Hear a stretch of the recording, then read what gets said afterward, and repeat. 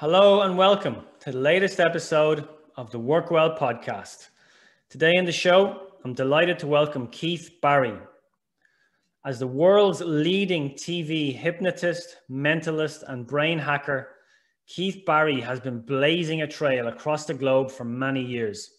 His mind-blowing skills have been showcased in over 40 international television shows. Keith also worked as chief mentalist and hypnotist consultant for the blockbuster movies Now You See Me 1 and 2, and soon to be number 3. He has written, produced, and performed many of his own stage shows over the last 15 years and has sold out venues across the globe. Keith's TED Talk is in the top 25 TED Talks of all time, currently boasting over 25 million views. This episode is brought to you with thanks to the Fruit People. The Fruit People are leading the way in workplace nutrition, both in office and remotely. Check out thefruitpeople.ie for more.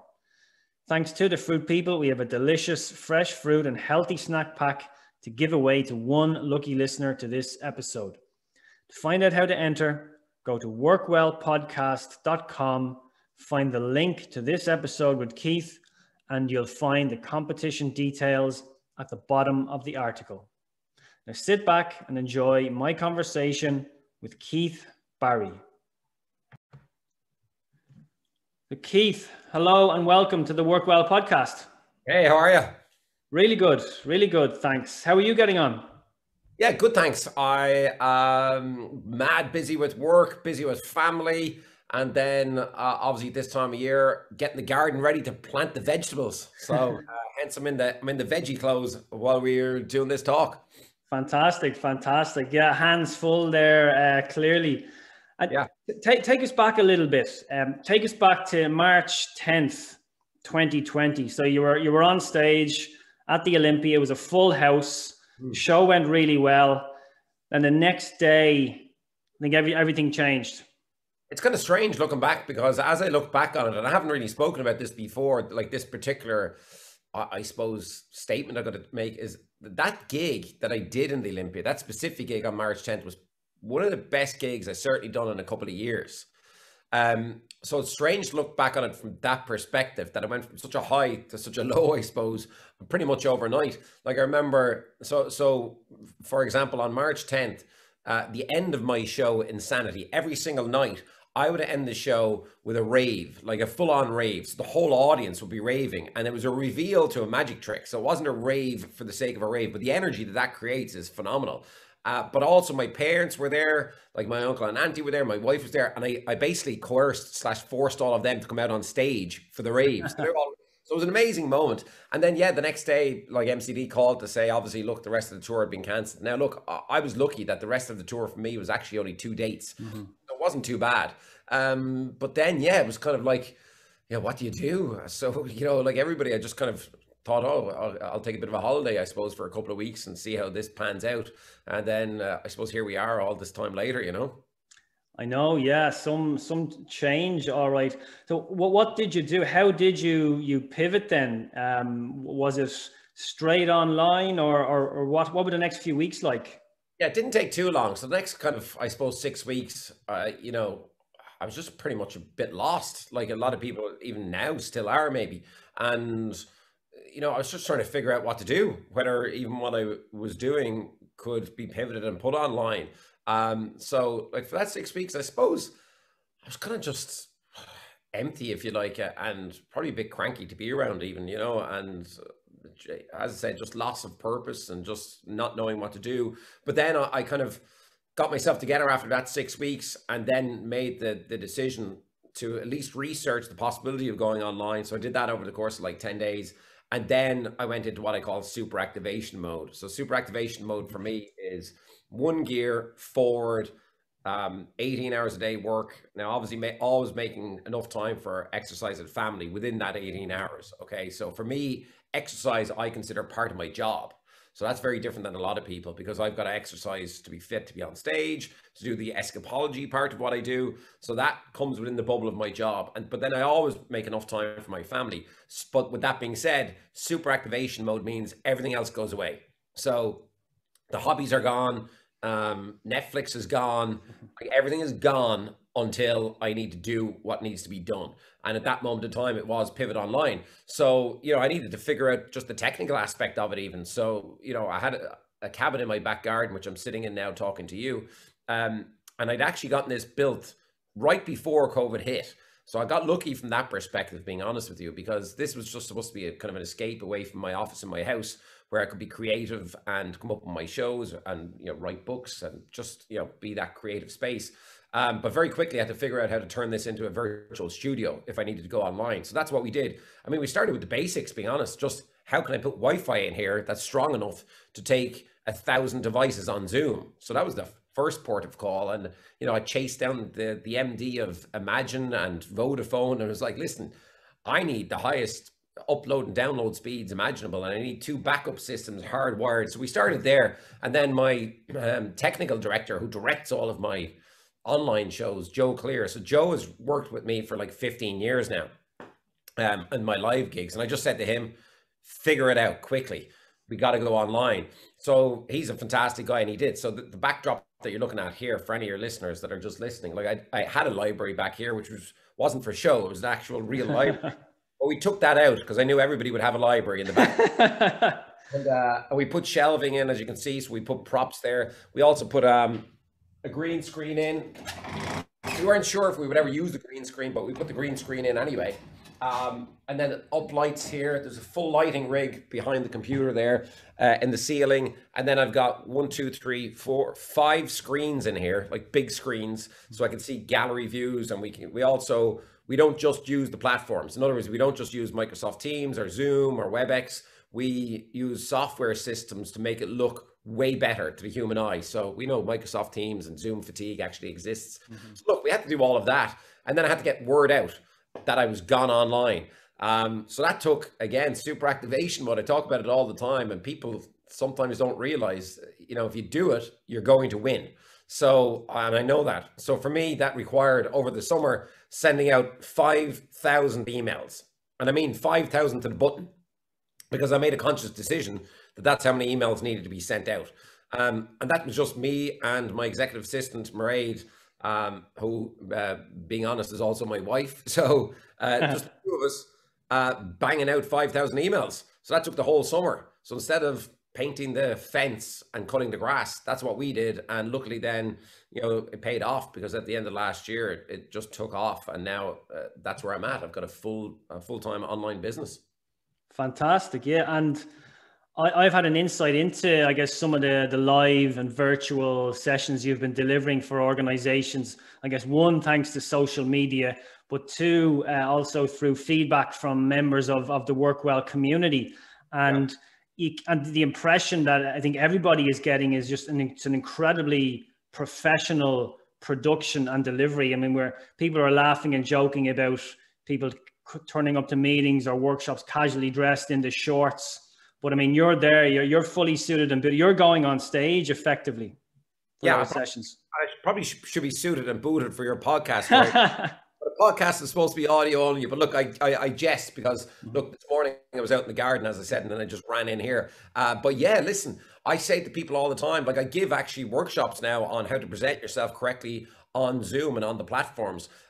More in the kind of sales scenario. So in other words, how to use neuro-linguistic programming to move a person from A to B, and how to read somebody's body language, obviously without them saying a single word, and how to think and know what they're thinking without them talking. That comes down to micro expressions and all that kind of stuff. So yeah, for me, when I decided to pivot online, it had to be the most professional output that we could have. So we film in 4K HD, we stream it out like that. We've got like multiple camera shots. And then also, I'm suited and booted all the time. Like last night, I was suited and booted until 3 a.m. I was pitching some projects over to the networks in the US, so the big networks in the US.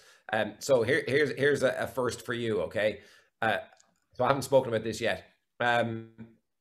Last year, so this time last year, pretty much, when I was in the Olympia Theatre, when I flipped that couple of weeks later online, I decided I wanted to get back on Ellen DeGeneres, and it's quite a long story, so I won't get into it. But ultimately, to vision that and action upon it and make it happen, I started talking about it in my keynotes as if it was going to happen. So I said in every keynote that I started in, I'm going to be on Ellen DeGeneres later this year. Here's how I will do it.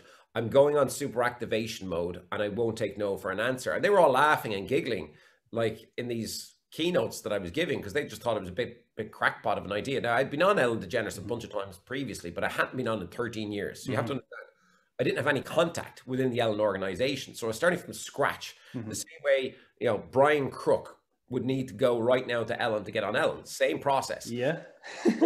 Ultimately, that happened in October last year. And that's what super activation mode is. But to backtrack for a second, like that's when I knew I had to have the highest professional quality studio. Like to the extent that I'm just going to be straight with you. We deal with all the agencies in Dublin, around the world, actually, like the UK and the US, and they're all fantastic and they're all doing amazing things. But a lot of them are actually ringing us now looking for advice on how to produce an online show / presentation, because again, we took the time to learn the system, learn the kinks, and then presented it as best as we possibly can. And I've learned a lot as well, you know. I had that on the list actually to ask you. I wanted to ask you about that Ellen appearance because I think I heard you speak about that previously, that you know, effectively you had that on your vision board. That was something you aimed for. Like you made that happen yourself. Yeah, like I have to tick it off because here's the gas thing. I looked at my goals last night and I've got 1 to 10, 5, 4. So I've got 19 short-term, medium-term, long-term, and zany goals. And out of the 19, I can't see it from here, but I know I looked last night, I've probably got about 11 of them done. So I need to wipe them off now and replace them with something else. But like you know, now those all 18 should technically be done by now. But see, I'm okay with that. I'm okay with, I always set enough targets. I don't overdo it, but I set enough targets that if in a year's time I've hit over 50% of those targets, that's a massive success because I set really, really high targets for myself. Yeah. You know, one of my new targets in the middle of this, you know, is years ago I set a target. So it was when I was 23 when I decided to become a full-time entertainer. Sorry, yeah, I was still in a full-time day job, and I decided, look, if I didn't get to be a full-time entertainer by the time I was 30, then I would give up the dream. And I would have given it up. I know I would have given it up. But luckily, I turned professional when I was 23. So I was 7 years ahead of that target. And then from then, it was always debt-free by 60. That was kind of my motto in my head. But then I thought to myself, like just in the middle of this whole crazy world that we're in, why am I waiting until I'm 60? So now my new thing is debt-free by 50. You know, so I've got 6 years to achieve that now. So just get all the debts gone. People might be surprised to hear that I still have debts, but like a lot of people, I still have debts. I still have mortgages. So it's debt-free by 50. But yeah, the Ellen thing really helped with the US branding because now I've got a lot of work in the US. So like I did a gig just a couple of weeks ago for EO Nashville. And then I had a gig like the night before that in New York. So yeah, it really helped, you know. Brilliant. Talk to me about the vision board stuff again. For the lay person, I suppose, for everybody, how do you determine whether your zany goal is, you know, too ridiculous, say, to be achieved? How do you stretch yourself, push yourself, but at the same time have that element of realism in there? With the zany goals, there's no realism. Right. You allow yourself to go as bonkers and as crazy as possible. I think we're too self-limiting, especially in the times that we're in. So we have to eliminate those self-limiting beliefs. If I told you, for example, that I was going to hang upside down outside the RT building with a straitjacket around me, 150 foot in the air with my head wrapped in cling film so I couldn't see or breathe, you'd say, well, that sounds impossible. Well, yeah. And when I come up with these stunts, I've no idea how I'm going to do them. See, that's what people don't understand about the magical thinking of a magician. When we come up with things, we train ourselves to not limit ourselves. We don't know how we're going to do all these things. People wonder the process. The process is I come up with the idea first, and then I backtrack down to a reasonable method. So for me, like one of my zany goals and dreams, and I keep saying this, so I know it's going to happen. And I feel a bit silly saying it because I'm thinking, oh my God, I'm actually going to have to do this someday now. So it's climbing Kilimanjaro in my underpants with the Iceman, Wim Hof. So that sounds like crazy probably to a lot of your listeners. And it is crazy, and it's supposed to be crazy, but your crazy goals and dreams should be aspirational. Mm-hmm. So I talk about my goals as targets. So I don't have goals written up on my vision board there. I've got targets. See, goals very often can become just an aspirational thing that you're looking towards, whereas a target has a specific measurable distance that, like, if you think of it about like an arrow reaching a target, it's got a measured distance that arrow needs to go. Whereas a goal, sometimes, even if you put a timeline on it, can sometimes in your head just become, as I said, aspirational. So I see everything as targets, and I write them down as targets, and I give myself that measurable distance to go, that measurable time to go, and then obviously, figure out the actions required to move towards those targets. So when you go back to the vision board, I've got a vision board. Some people rip out magazines and stuff, but then they just sit there and they kind of practice the law of attraction, and they hope that that's going to happen. Listen, law of attraction is great, but like, you're not going to sit in your house and dream up that a Lamborghini is going to land outside it. And that was, I suppose, popularized way back when with The Secret, the book, and stuff like that. But I think people missed the point, or I'd have to look back on it, whether they made the point or not, that you have to take massive action. So if you look at the high performers in business, for example, the Bransons, the Musks, like Elon Musk is a good example. Like, I do believe he's a bit of a kind of a trap genius. He's got a very strange way of thinking, an interesting way of thinking. But like, in all of his interviews, they say to him, you give us a couple of insights to the secret to your success. And he goes, yeah, well, working 80 to 120 hours a week when the competition is working 40. And within 3 months, you'll achieve what they would have achieved in a year. And there's a lot to be said for that. Now, of course, people listening might say, well, don't you want to find balance in life? Like, balance is boring for me. I've made a very conscious decision that, potentially I could be knocking 3 years off my lifespan by the type of lifestyle that I live. I'm very happy to do that because I'm achieving all these crazy, interesting things that I'm achieving. I'm living what I consider a peak performance lifestyle, not meaning that I'm always at peak performance. I'm not. I fail a lot. So I don't want to put myself up on any kind of pedestal. But what I'm saying is I program myself daily to achieve all of these different things that I want to achieve. I put in massive hours. But the most important thing is I always am conscious of spending enough time with my family. And I think that's the balance that a lot of people miss. Balance for me is just being very aware of not just spending time with my family or quality time, but actually wanting to spend that quality time with my family. And if you look at a lot of high performers in business, a lot of them are divorced, a lot of them are lonely. A lot of people talk about how wonderful Steve Jobs was, but if you look at his biography or his or his history, I don't necessarily know that he was a very happy person when he passed away, because he didn't, to my knowledge, spend that time with his family, and he certainly didn't appear to be the most endearing or empathetic human being that you would come across. And for me, I at least aspire to be all of that, not him, like empathetic and aspirational. And as I said, I fail a lot, but at least if you have that mindset, then it'll serve you well. I love that. Yeah, I love that mindset idea. And the balance is an interesting point you raise. I wanted to ask you about the super activation mode. Does that come in peaks and troughs? Are you in that for 3 months and then maybe you pull back for a month before you go again, or how does that work? Yeah, no, you hit it pretty much bang on. It's kind of 3 months at a time. Right. It's not sustainable in the long term. Like, as an executive coach and a person who's worked with athletes like Scott Evans, our Olympic badminton player, Rory Best, Keith Earls, a lot of golfers as well. Ultimately, like, you should be getting 7 hours sleep. That's the science, right? So the science is, it's not 8 hours, it's not 9 hours, it's not 6 hours. The average human being should be getting a solid 7 hours unbroken sleep, especially athletes. So when you're on super activation mode, you're kind of only getting 5 or 6 hours sleep a night. So that's not sustainable in the long run. You will burn out. Now, for me, I've just got the type of DNA that I can go a long time on little sleep without it being too detrimental to me. So a long time for me is 3 months. I recommend that people don't do longer than 3 months, and then you take a break. And then I try not to go again, but life kind of throws these curveballs at me where I'm like, okay, I got to go again. And so that happened certainly last year, that happened, but it's kind of happening this year as well. Like, I've got a lot of projects on, and to make the time to do the amount of things that I like to do, then ultimately you got to put in the hours. It's like Will Smith. I believe that one sentence can change your life forever if you start to really listen to people.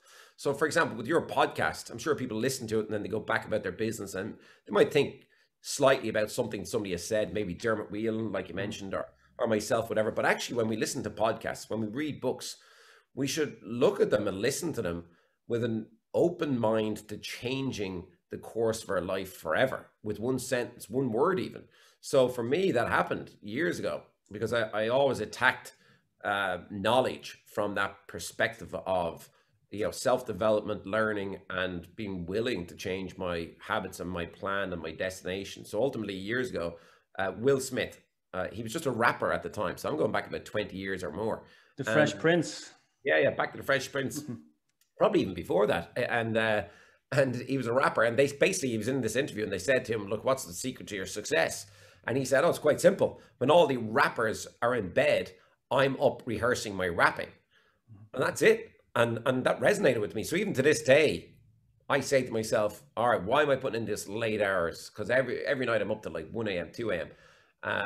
And then I say to myself, well, all the other magicians are in bed. All the other executive coaches, they're all in bed. I'm up absorbing knowledge, writing knowledge. I'm up writing new keynotes. And then, I might pop onto Instagram for a second to see who else is up. And then I look at The Rock, Dwayne Johnson, regardless of what your opinion is on the man. Like he's a very positive human being. He's always online, but he gets up at 3 a.m. and does a workout and then he goes straight to set, right? So, you look at him and again, he's a massively successful individual. So for me, the key is always also being infinitely curious, as I say it, and then having a lot of fun. Like I have a huge amount of fun, and that's the part that people miss. I'm not here hating coming into my cabin. I'm not here hating talking to you or hating I'm loving every moment of it all. Now, sometimes it can be hard work. So for example, when I flipped online initially, I was worried about the internet dropping out. I was worried about my own material not working. I was worried about, was Joe up to scratch on, switching cameras and all this kind of stuff. So, you have those moments. So at the start of a new project, there's all that anxiety and things that come with it. But now I'm actually loving it.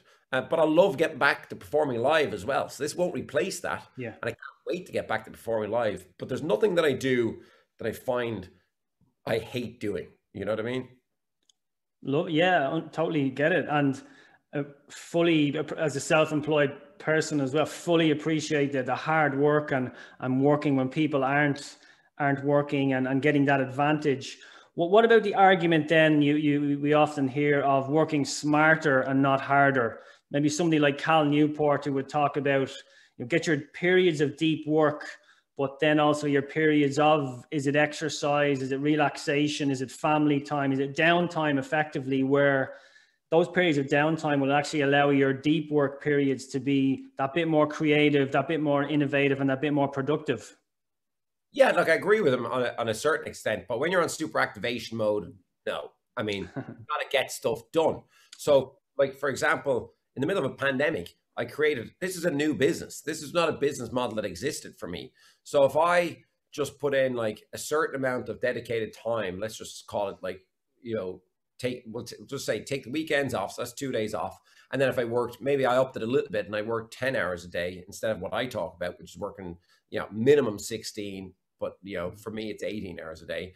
Well, you could do that, but I would not be sitting here talking to you having had the December that I had, which is working 5 to 7 gigs a day in December. That wouldn't have happened.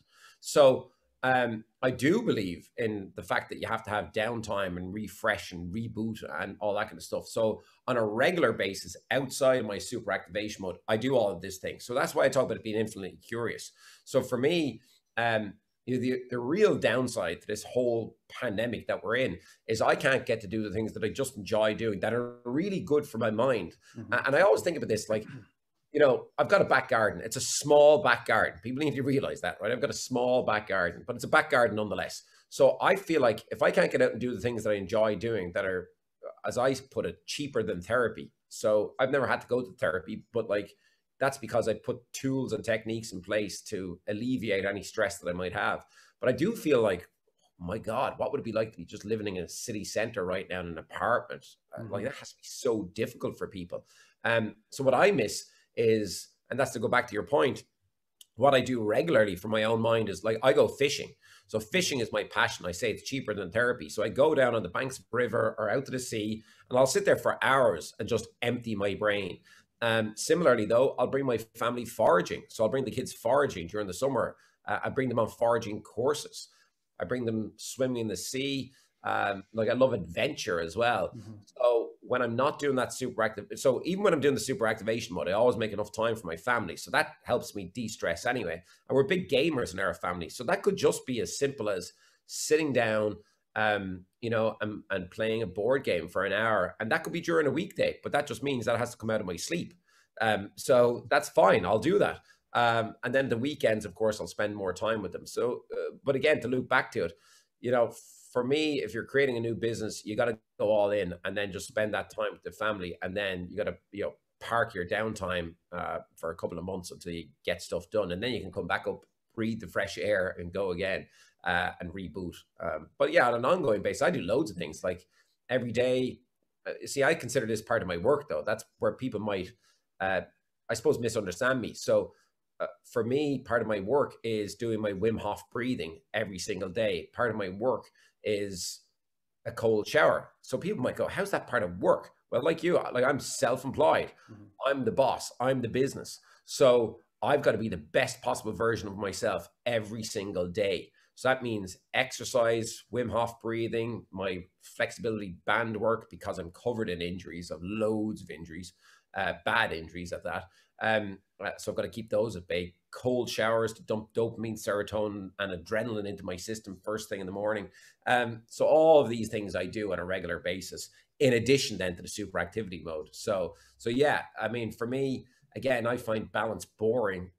Too many people go, oh, you have to have balance. Yeah, that's okay. If you want to have an average life, go for it. Work 9 to 5, watch Netflix and whatever you want to do, Yeah, very good. Like the moderation argument as well. Do you want a moderate life? That's the other thing you hear as well. So totally get that. Tell us a little bit about the live shows now and what the audience can expect, because you're making them as interactive as possible. Well, this is where it might be interesting for your listeners to gain an insight into what I've learned, actually. Mm-hmm. So there's loads of platforms out there, and I've used nearly all of them at this stage. And they all have their pluses and minuses, but it's really interesting to me that, we'll just say a year ago, most companies would not use Zoom, okay, because they were frightened of the security aspect of it. But very quickly, the majority of companies, just so your listeners know and understand this, the majority of companies, and I'm talking about big tech firms, they've all flipped and used Zoom for their wellness seminars, for employee engagement, for presentations, keynotes, for people like me to perform. And here's why. The days of webinars are limited. I'll tell you that. Because a webinar is a person speaking to a camera and everybody else hidden in the background, and maybe there's a chat function open, okay? Listen to me here, people. I'm telling you now, the days of webinars are gone.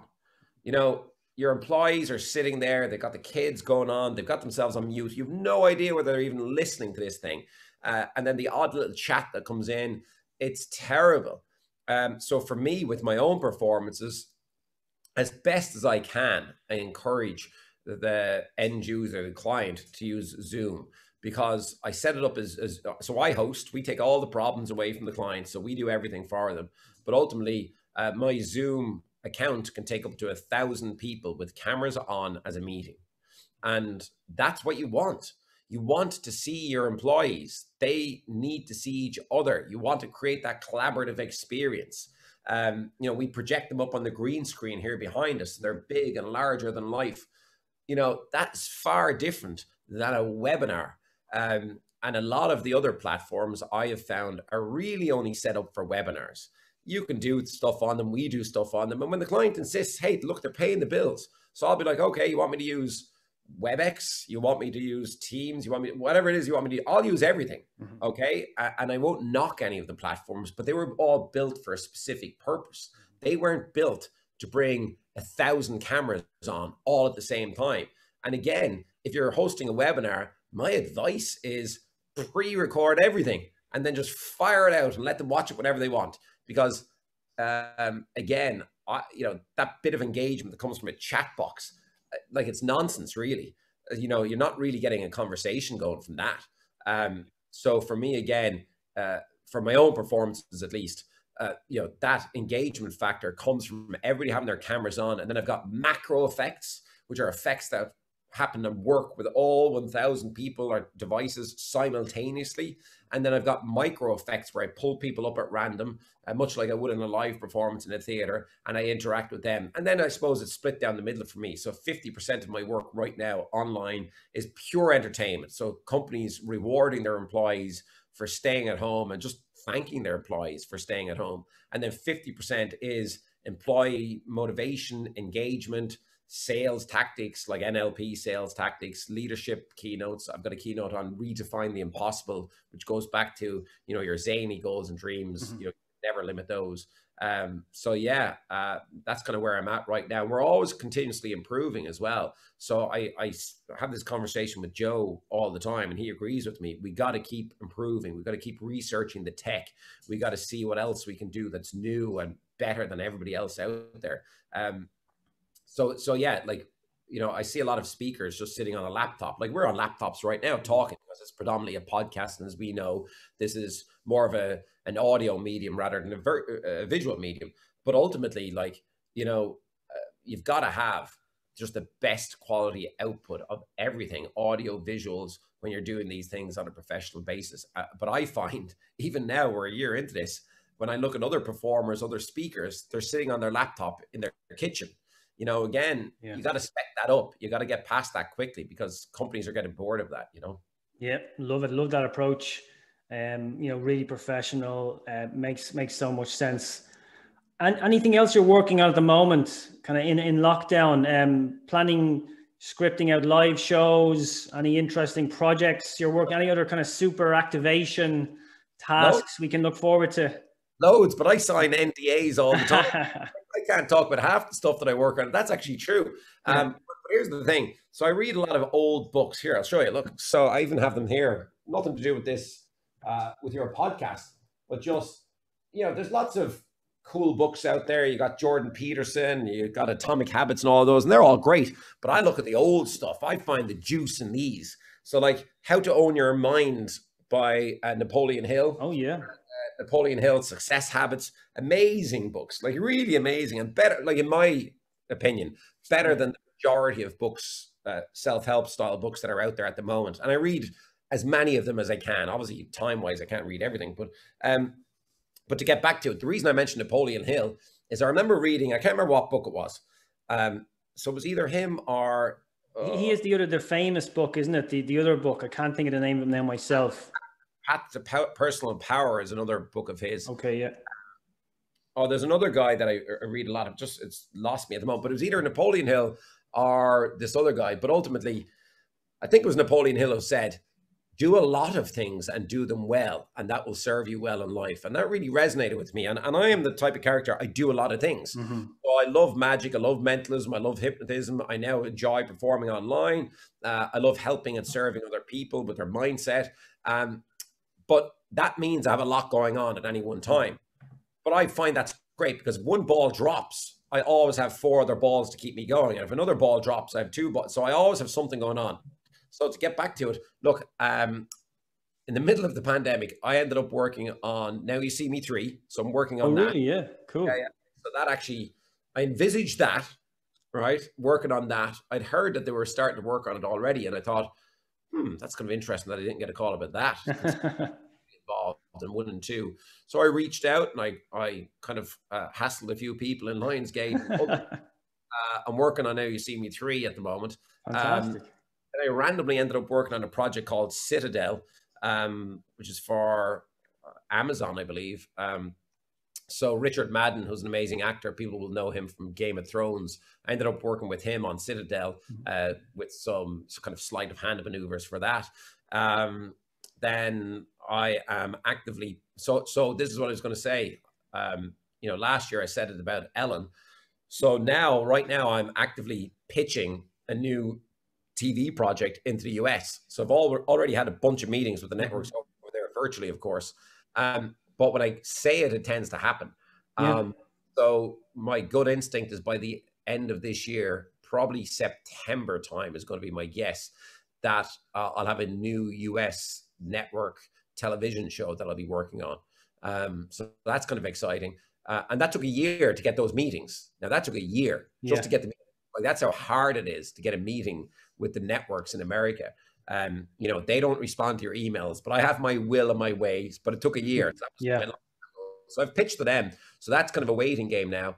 And then hopefully I'd love to do some more TV here in Ireland. But of course, we got to see the way the vaccine is rolled out, whether or not I can get an audience in studio and all that kind of stuff.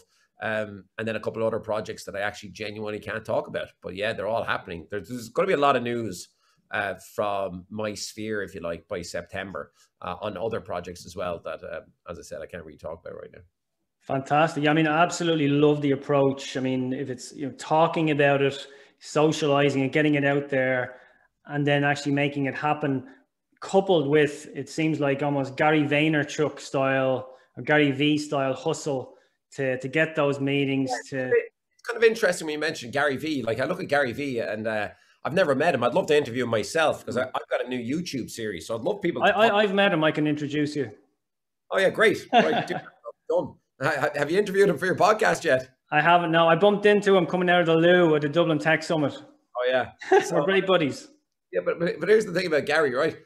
He's very opinionated, which I kind of like. I read Crush It, by the way. I think I read it, yeah.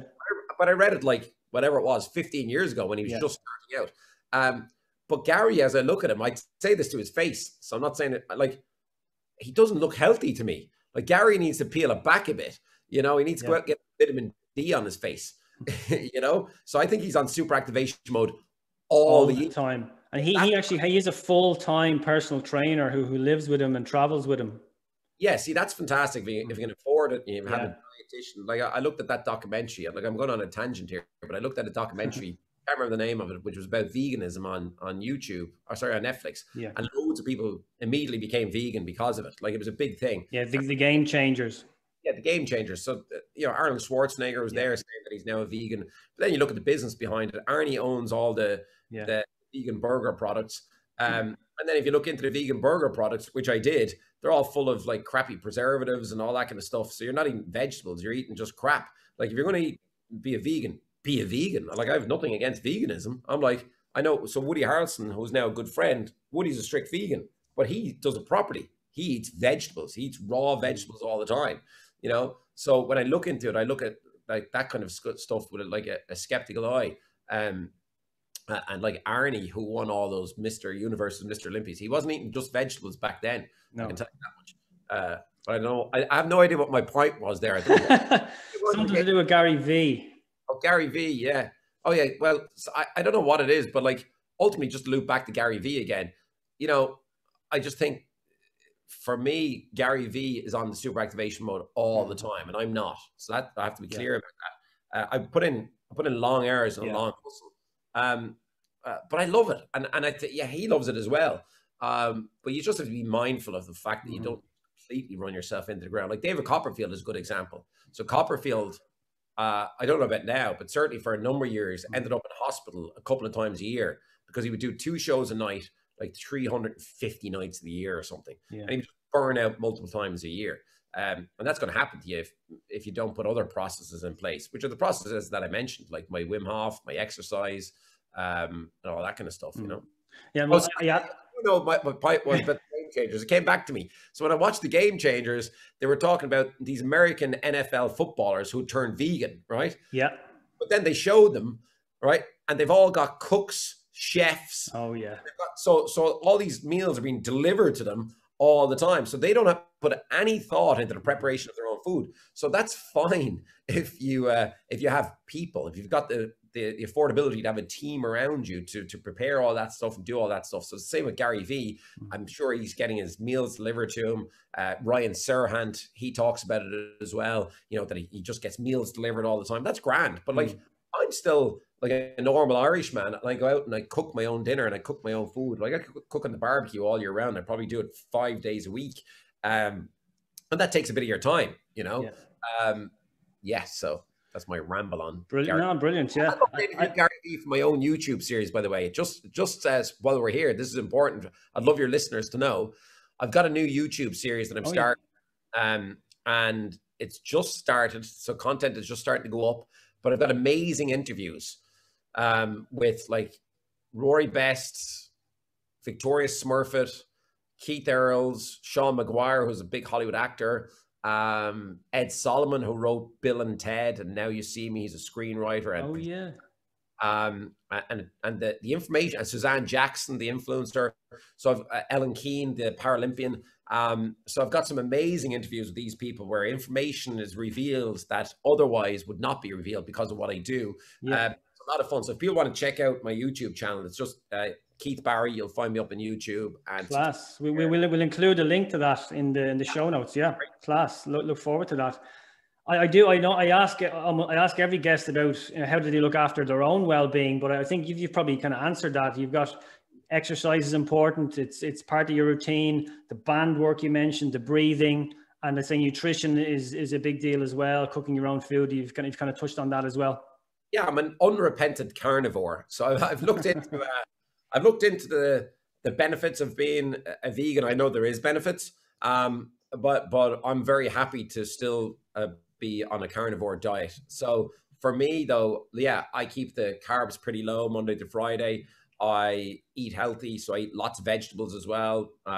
You know, and I think it's important to do that. And then I relax the weekends. So like tonight, like I'm actually just trying to organize having a couple of drinks with like my dad and a couple of friends, virtually, of course, the new world that we're all in. And then, you know, just putting those tools in place. I suppose the only thing that I didn't mention is that I creatively visualize all the time. So that's like basically a cousin, if you like, to self-hypnosis. So I literally sit in a chair that's over there, and I've got a blindfold and headphones, and I put the hood up and I zip up my jacket and I put a rug over me. So my wife roars laughing when she comes in and she finds me like in an altered state of mind in the corner of the room. But then I visualize everything that I want in life, and that changes the neurology of the brain. You know, you're not the same person that you were yesterday. Today, you're creating new neural pathways every moment of every day.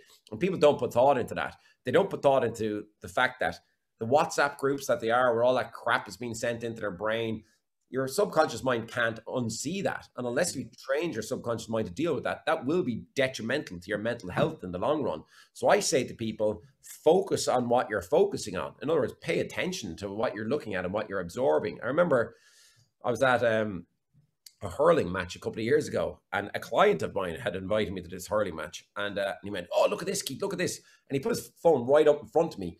And like, it was just like disgusting, the image that he was showing me. I'm not going to even mention what it was. I'm not even going to hint as to what it was, but it was just pure disgust. And I said, delete that, not just that message, but delete yourself out of that WhatsApp group right now. I said, or otherwise we're not working together anymore. I mean, you're stupid. And people don't realize that all this stuff, this noise on Twitter that they go through, it's really bad for their mindset. So I always say to people, guard your mind wisely at all times.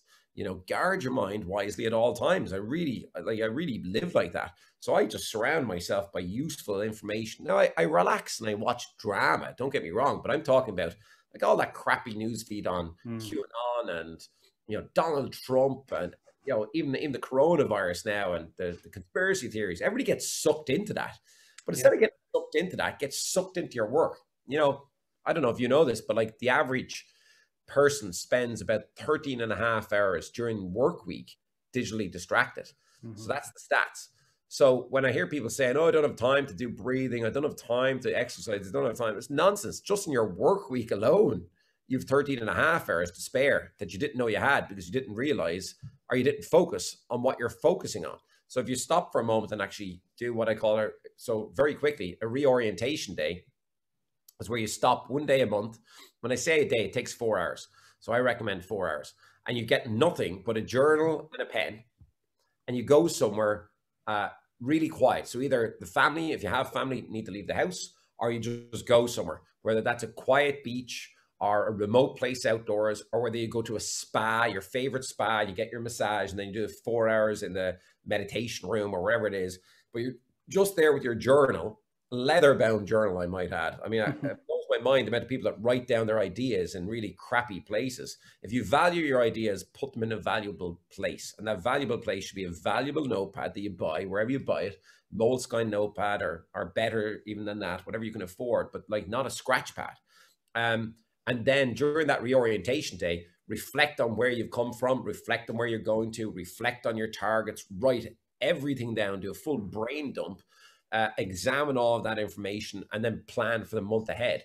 And that reorientation day is so key for me. Doing 4 hours of that every month, planning for that 4 hours, like putting it in the schedule, those 4 hours, and then turning the bloody phone off. Like that's the most important thing, and not looking at the phone.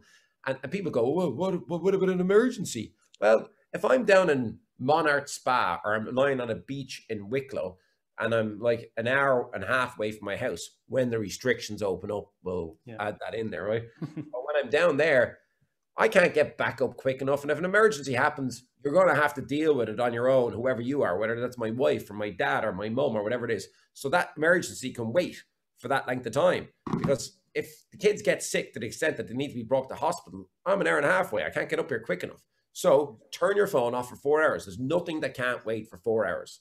And then that will serve you well. Brilliant advice. Absolutely love the reorientation day. It almost reminded me, I know Bill Gates, and he's the luxury of being able to do this, but he goes away for a week, a year to like a cabin in the woods to plot out the whole year ahead. No distractions whatsoever, just him, some books, and no paper, no pads. I'd love to do that, but I know people who do that. But I'll tell you one thing about that. With the level that so this is where I'm mindful of that, right? Mm-hmm. So I know people who do those, the what do they call it? The quiet meditation retreats. Yeah. The silent retreats, that's the name of it. So the silent retreats, and sometimes they'll go to a silent retreat for a week. And they'll meditate for a week and they'll get inside themselves, which I think is probably really fantastic for you, right? Mm-hmm. But here's my problem with it. With the level that I work and the level that I would normally travel, I find that that's very selfish. Personally, if you're going like a full week away from and I'm talking about selfish to my family. Now, if you don't have family, go for it. Knock yourself out. Go for 3 weeks. But I think people need to be mindful of if you're working. So I know people, here's my point. I know people who work like the same level of hours that I do, who already don't spend enough time with their family. Mm-hmm. And then they, straight off the back of a project that they've been working on, then they go on a silent retreat for a week away from their wife and kids, who they haven't potentially seen for 2 months because they've been absorbed by another project or they've been abroad. So I find that inherently very selfish. But if you're cognizant of the fact that you've already spent enough time with your family and you're okay with going away for people, a lot of people say, oh, it's only a week. Well, for me, I'd rather not do that. I'd rather do a 4-hour reorientation day. And then down the line, when the kids are maybe 16 or 17, when they don't want to know me, then I'll do the full week or 2 weeks.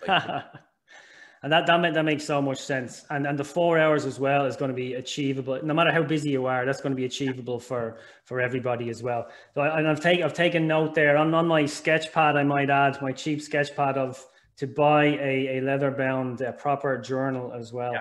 That's one thing. Keith, listen, you've been so generous with your time. I've one more question for you. And I think now, I don't want to, overstate this, but I think this is probably the most challenging question you've possibly ever been posed. Yeah. All your mentalist skills here, all your powers of prediction. When will Waterford next win the All-Ireland? When will the Daisha win the Lee McCarthy? When they hire me. There's an opportunity there, a fantastic opportunity for Waterford GAA. So, and there's no other way around that, is there? Nope. No. And simple. There it is. Well, we'll have to tag Waterford GAA in that. Keith, listen, thanks so much for your time. Where should people go to find out more about you? We'll link to the YouTube channel. Is the website the best place? Yeah, keithbarry.com. I've also got a free ebook that I wrote last year, which I'll be taking down pretty soon, actually. So if people want to grab the free ebook, it's called Mind Magic. Just type in keithbarry.com/ebook and completely free. Just, you'll get it sent in your email. So yeah, keithbarry.com. I'm also on Instagram, Keith Barry there, and then the Keith Barry YouTube channel. Keith, thanks again. A real pleasure. And the very best of luck with all the zany goals. Cheers. Thanks, man. Good luck to you as well. Hello, everyone. Brian here again. A big thank you for listening right to the end of this episode of the Work Well podcast. I want to give a big shout out to our partners, the Fruit People, who are leading the way in workplace nutrition, both in office and remotely. You can check them out at thefruitpeople.ie. And it's with thanks to the Fruit People that we have a delicious fresh fruit and healthy snack pack to give away to one lucky listener for each episode of season 3. To find out how to enter, go to workwellpodcast.com and find the link to the latest podcast episode. Finally, are you interested in diving deeper in the area of workplace well-being? Why wouldn't you? You need to check out the Work Well Institute. The Work Well Institute is an online hub for all your workplace well-being, education, and training needs, whether you're an individual or an organization. Head on over to workwellinstitute.org, where you'll find out the details on all the courses available, including my flagship program, Developing a Workplace Wellness Program That Lasts. Check it out at workwellinstitute.org. Thanks again for listening. The original music for this podcast was composed by my friend Greg Clifford. Thank you, Greg. Remember to work well, stay safe, and I'll see you on the next episode of the Work Well podcast.